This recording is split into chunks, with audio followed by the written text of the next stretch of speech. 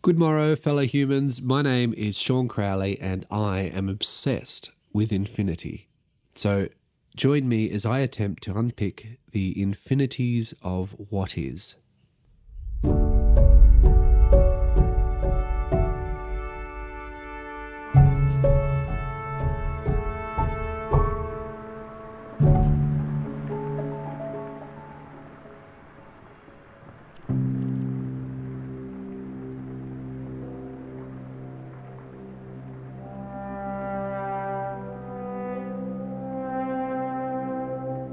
What is the structure of time? Beyond our perspective, time may have many potential structures, or no structure at all. Some have said that the past, present, and future are all equally valid in reality, some just the past and present, and others say that the present is the only real truth. So let us begin with these.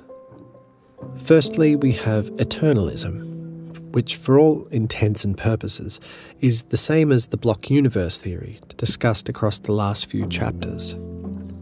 Eternalism, closely associated with a theory of time called perdurantism, claims that time is omnipresent. In this model, the past, present, and future all merge under one timeless totality, and it is through this four-dimensional slab of unmoving time and space that our frame of consciousness and the physical dynamics of entropy find their uniquely linear paths. In this model, consciousness may be linear, but our fundamental physicality is like the worm in the apple.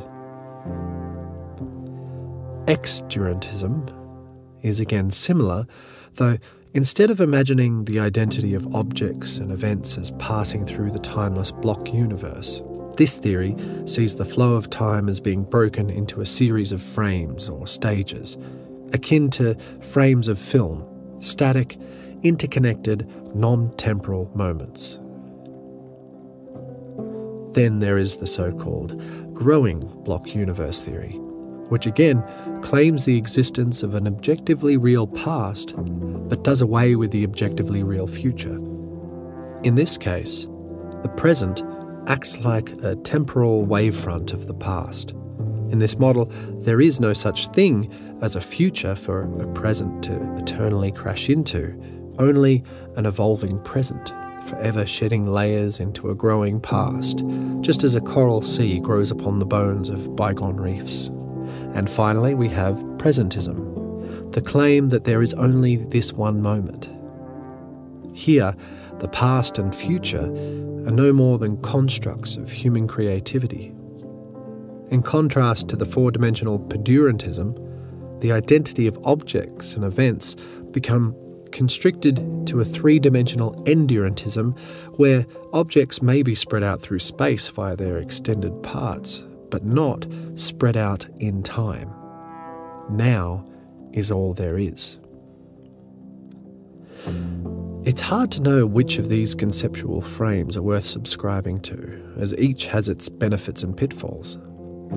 Instinctively, we may feel like presentism is the most sensible option, since we know that the past was once the present and that those structures and events that once made up that present are no longer in the same order.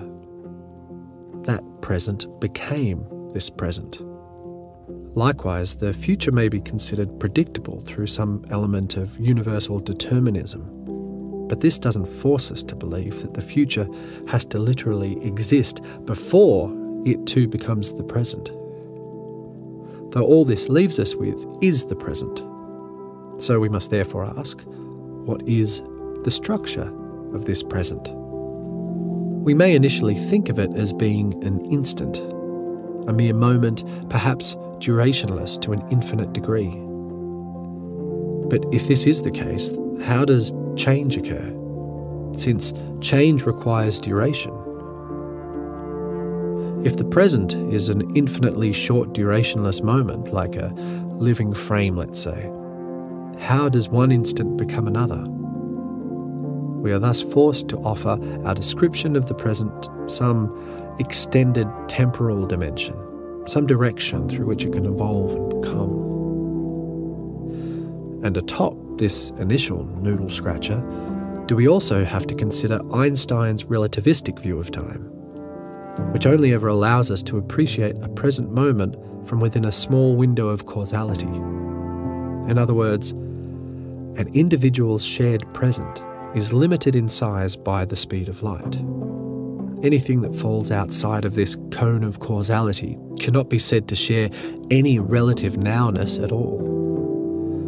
What this means is that if the speed of light is exactly 299,792,458 metres per second, and it is, then at the resolution of 1 second increments, now is everything within a 299,792,458 metre radius of the person asking, what time is it?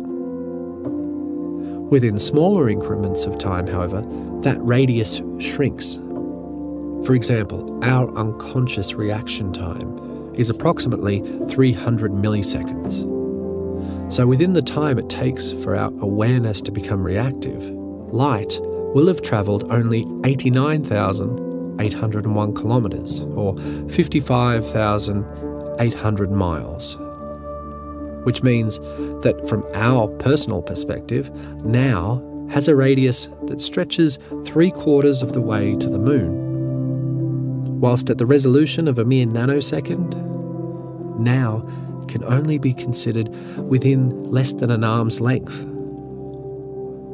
Thus the present, if even there is such a thing, appears to be a solely localised event.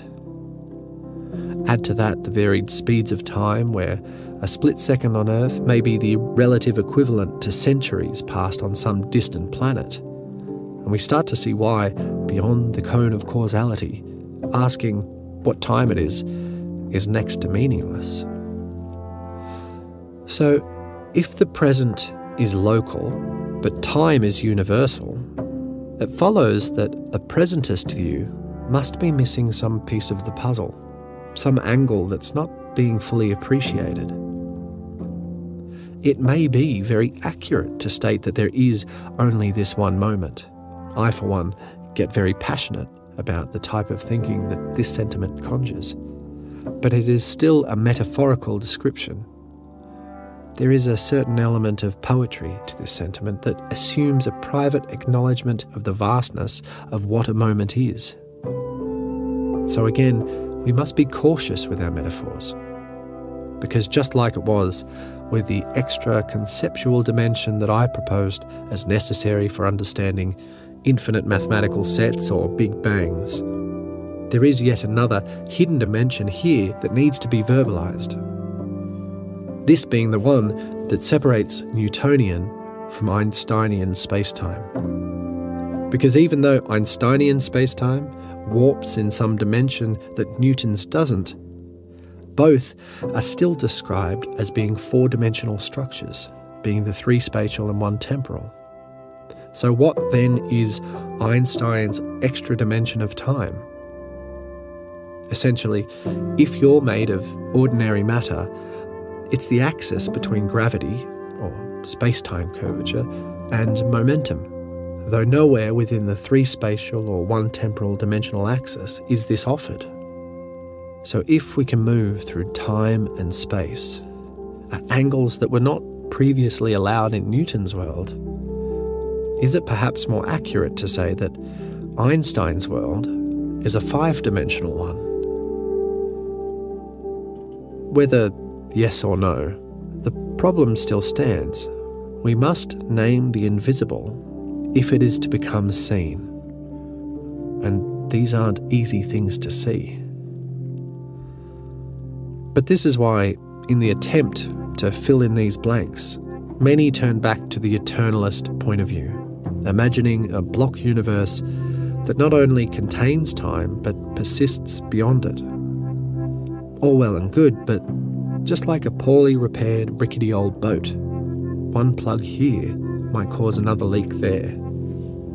The reason eternalist theories of time can feel so unsettling is not simply due to their underlying unintuitiveness, It's also to do with an issue of fate and predetermined destiny, because with a block universe comes the destruction of free will. Given this, it may appear surprising how popular this metaphysical framework is among physicists. But the reason for such popularity is that it ties in nicely with the apparent rationality of superdeterminism. A superdeterministic worldview claims that the laws governing reality are infinitely causal. Things don't just happen as a result of chaotic chance, because if they did, all science would ultimately be meaningless. Things happen as a result of determinable causes and effects. One cause in, one effect out. But suppose we choose to take on this belief that the universe is governed by such strict universal laws as Einstein did. In that case, we must also confront the realization that we too are governed by these same laws, meaning that every thought, action and moment of our lives that ever has or ever will be was predetermined from the moment that the universe sprang into existence. A fact that, unfortunately, also destroys the viability of science as a truth-seeking practice, given that we were always going to discover what we discovered and never a cent more, no matter how hard we try. But as the self-made entities we are, we're not too fond of being told that we have no control over our choices. For starters, it would wreak havoc on our legal institutions. And more importantly, we just don't like it. Some alternate theories, such as the growing block universe, have attempted to counter this determinism by leaning into the more probabilistic nature of quantum mechanics, envisioning a reality where chaos is an inbuilt component of nature, thus allowing the future to be open-ended. For as the secrets of the very small have continued to unfold over the last century, the discoveries made have been of a world far less definitive.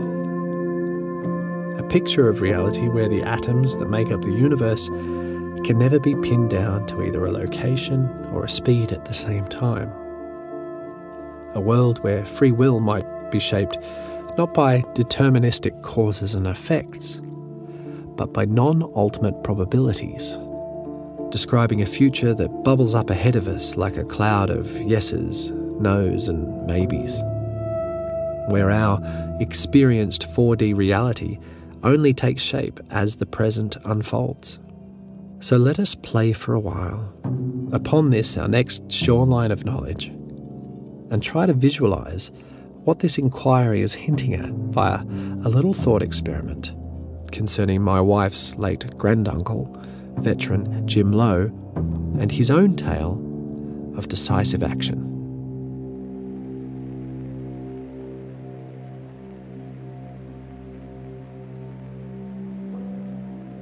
It was 2 days after Christmas 1944, and I was in command of a searchlight unit in central Belgium as part of the Brussels defence layout. The weather at the time was atrocious, with persistent heavy snow on the ground, making it difficult for searchlight crews to maintain the required state of readiness that was needed at all times. The purpose in hand for me and my 5-man crew was to maintain a constant searchlight beacon in the sky during the hours of darkness in conjunction with similar sites all the way from the Channel coast deep into Germany, forming a dual carriageway for the Allied planes in and out of their bombing missions. The German High Command had just mounted their final offensive of the war in a last desperate attempt to halt the Allied advance into their country. By this stage of the war, there were few active enemy planes flying, but there was the odd rogue fighter to be aware of. And so it was that around 22:15 p.m. in the evening of the 27th of December, the searchlight site was attacked by a low-flying aircraft with cannon fire which put out of action one searchlight projector and one generator and shattered both power cables servicing the searchlights, thereby completely disabling the complex. The 2 soldiers operating the equipment at the time were wounded, and the operations tent was riddled with cannon shells and splinters. It was vital that the site be restored to full operation as quickly as possible. History is fraught with such stories, both successful and not so.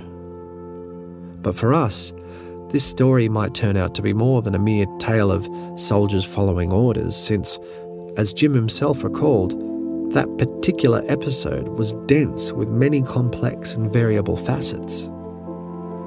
The surprise element of the attack and the danger of induced panic, the transformation from bright searchlight exposure to complete and utter darkness, the urgent need to attend to the wounded colleagues, the overriding pressure to get the site up and running again, the need through positive leadership to reassure the local populace that the military were in control of the situation, the minute-to-minute minutiae requiring attention.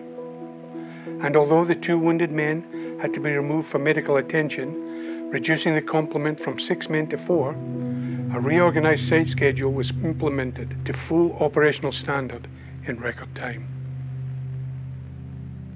Jim was only 22 at the time, the youngest in his unit by several years.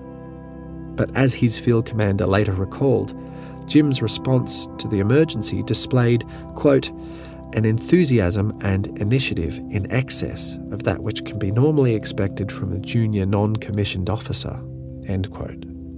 And it was for this that Jim was awarded the Belgian Croix de Guerre with Palm. But were there hidden factors that led to Jim's response? At what point can it be said that Jim's intent of free will took over, allowing this heroic character to shine through, capable of feats above and beyond? In those split-second moments of noise, fear and confusion, Jim was seen to make a series of self-directed decisions and act upon them. And though he firmly believed that his service accolade was not just the honour of one man, but of an entire crew, these were nonetheless choices of his own making, a fact that he could never rightly be robbed of. However, beneath the very human story is another, which, for our purposes, must be considered.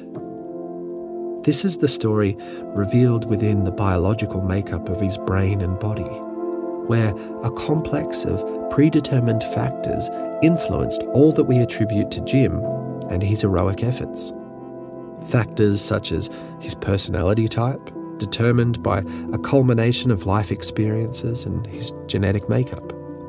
His state of mind, determined by the chemical reactions of stress hormones, blood sugar, adrenaline, and more, each a reaction to the cause of past events. Be that the amount or quality of food he had eaten, the amount or quality of sleep, the level of stress the mind was under, and so on, into infinity. Everything involved in making those decisions was based on a series of past events that not only set up Jim's person, but also led to the fact that he was in this location and situation in the first place. So that at this very instant in time, all variables were set and decided as a result of a chain of events stretching back well before his birth.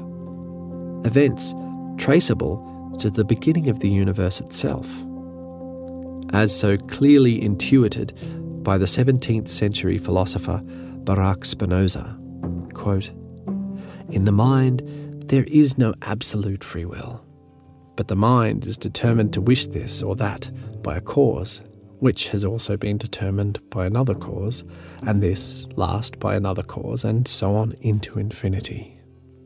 End quote.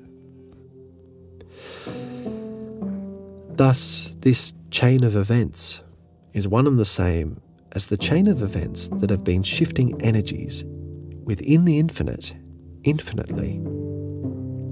But with all this said, these were still his decisions. No puppet master could ever be held responsible for his actions. So which is it? Do we have tangible control over our choices or not?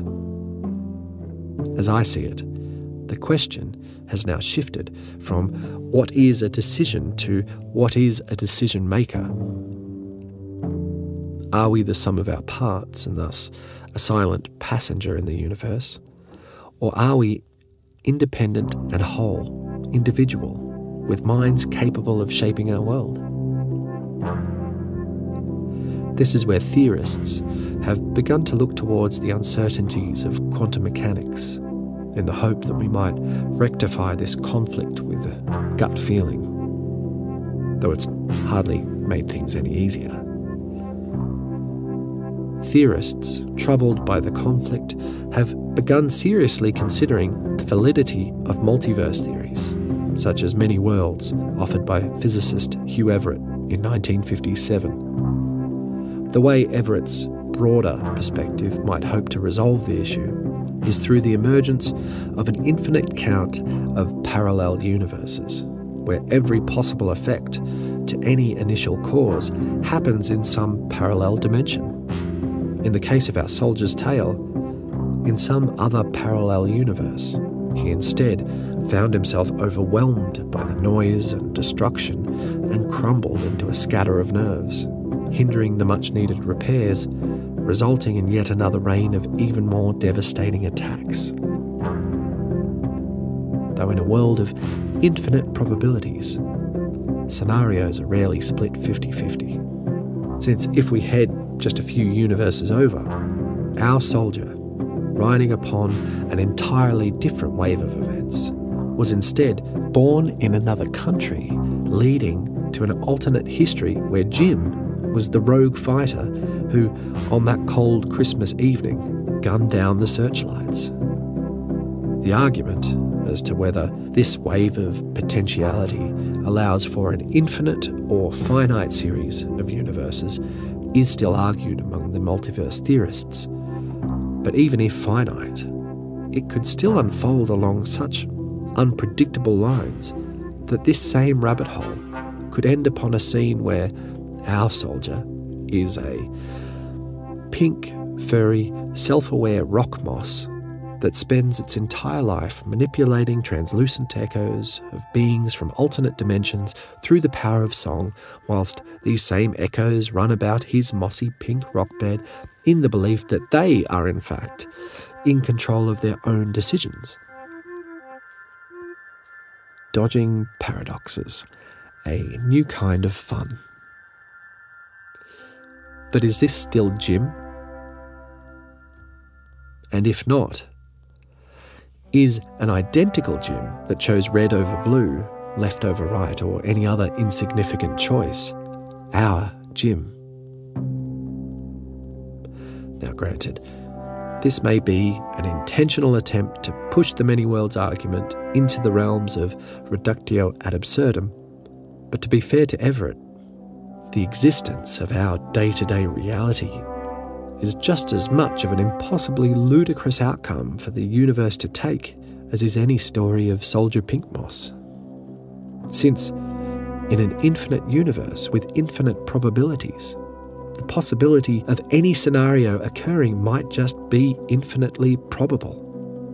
In other words, wacky stuff like this could be happening all the time. What the multiverse theory does offer us, however, is a theory that, though still counterintuitive, allows for a tangible hold over our destiny. Sure, another version of you may take that different path, but our linear, time-bound consciousness still holds at least some independence within the universe. I mean, I would hope so. After all, this is nothing short of our ego at stake here. Though, if history is anything to go by, ego might not be the best guiding star, considering that our ego has been taking hits of this nature for thousands of years. First was the uncomfortable discovery that, in counter to the endless proclamations of our so-called wise men, the Earth was not at the centre of the universe. There we were, one of many drifting around our magnanimous star. But then did we go on to discover that not even this golden heavenly sphere held any position of priority within the cosmos. Not our solar system, our galaxy, and now not even our universe, and possibly not even ourselves. Because why should our perspective of self be anything different? Why should we have freedom through a force of will, whereas other living entities, such as plants, don't? This is where Western philosophy seems to have tied one hand behind its back, as Western philosophy is centred on the concept of facts, what's referred to as the principle of bivalence, where one truth will always be present, and any contradiction to that fact must either disprove the initial fact or be proven false itself due to its contradiction with the proven fact. Eastern philosophy has historically been somewhat more tolerant towards contradiction. Two things can contradict one another whilst still being equally true. A picture that seems to resonate with what's happening here. Because due to our own experience, we each know firsthand that Jim was aware of his existence. His reality and observations are indeed valid. He alone experienced thought and emotion and made decisions based on these. And more importantly, he also experienced all the repercussions, good and bad. All this happens, unfolding along a private perspective of linear time. But neither Jim nor ourselves are simple, independent travellers of the universe, because equally, we are the universe. Our story, physical makeup, choices, and linear experience of time all exist. It's just that their independence can only be appreciated from within a space-time locked perspective. A perspective somewhat like looking out of a window. What one sees from the window is real, even though the perspective from outside of the house encompasses so much more. The point is that this additional truth, beyond our frame, never has to detract from the truth behind the window's limited perspective. Another simile would be the shape of the woodcutter's wedge. From its profile, it appears triangular, from above rectangular, and from behind it appears circular.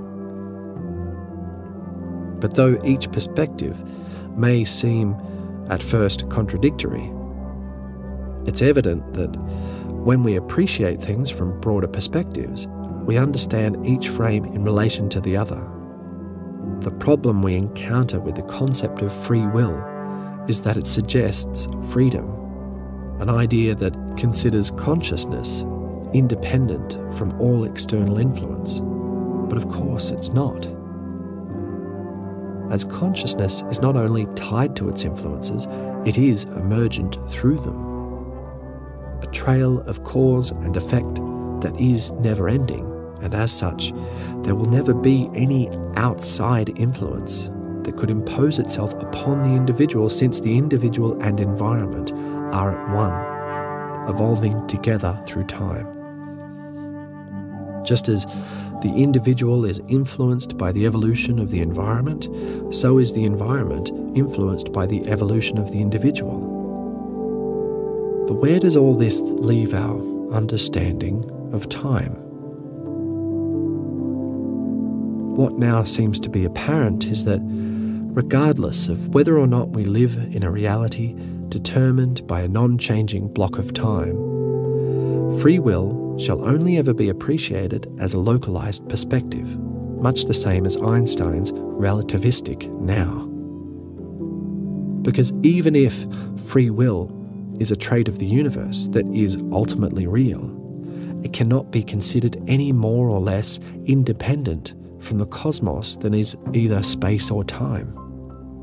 Thus, we cannot rely on the validity of free will as an informant on the nature of time. However, it highlights that we will be hard-pressed to escape the bafflement as long as the dichotomy between conscious and non-conscious time remains tangled. And really, that's the big one, isn't it? To know what separates our experience from the time that persists purely for itself. After 800 million years of evolution, it seems inconceivable to think that we might one day learn which of nature's cycles were responsible for shaping the temporality of our consciousness, because all we see is a dense tapestry, a harmony of systems collectively tied to the chance rhythms of celestial tides and molecular clockwork. From the circadian rhythms of beating hearts, pumping lungs and neuronal oscillators, down to the cycles hidden within our atoms, a shared tempo of life, unitedly governing our every aspect of being. And so it can be more than a little tricky to know where to start. One factor that does appear pertinent is the mental record of time's passing, a play of reflection and memory that demands the past gone and the present both here and now. This influence, above any other, is what really convinces us of time's actuality. Though witless perceptions are easily exposed, as our experience of time is far from clockwork. In the hands of an experiencer, time changes from one beat to the next. At once, time is like punk rock, impulsive, frantic, over before it's begun.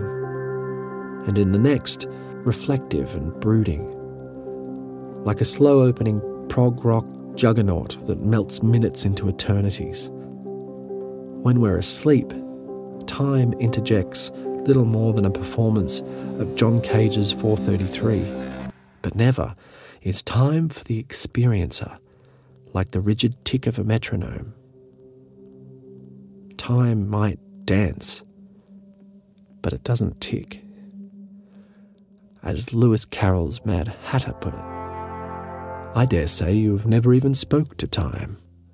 Perhaps not, Alice cautiously replied. But I know I have to beat time when I learn music. Ah! That accounts for it, said the Hatter. He won't stand beating.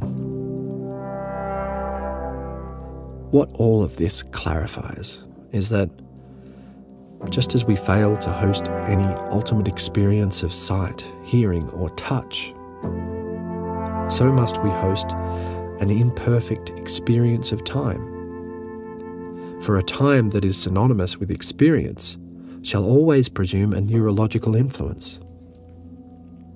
But behind this reductive materialism lies the more profound hidden question. Has the brain evolved to sense time, or has the brain evolved to interpret a reality that is simply other, generating the time we experience as a byproduct? And curiously, this then brings us back to our earlier idea of a universe without consciousness. For if there is no experiencer capable of determining a now from then, can we still say that time passes? Beyond consciousness, does the arrow of time always follow its linear path? Is there a universal present that persists beyond that which is relevant to the individual? There is a lot in this thought, and it may take some unpacking. Though the way I would like to do this is by first determining what the self is. This alone will take up much of our journey together. But then, and only then, shall we be capable of considering the temporality of consciousness, which will hopefully give us reason to dare a retake on the question of time itself.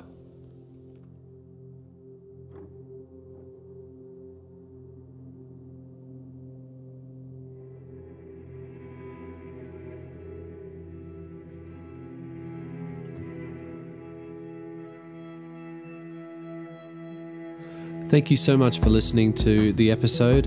I just wanted to offer a massive round of thanks and let you know that the YouTube page is currently up and running, and that's giving weekly visualizations to the same readings that's happening in the podcast. So if you want to go over there and check that out, that is, again, Infinite Now with Sean Crowley. So Hopefully I'll see you there week by week.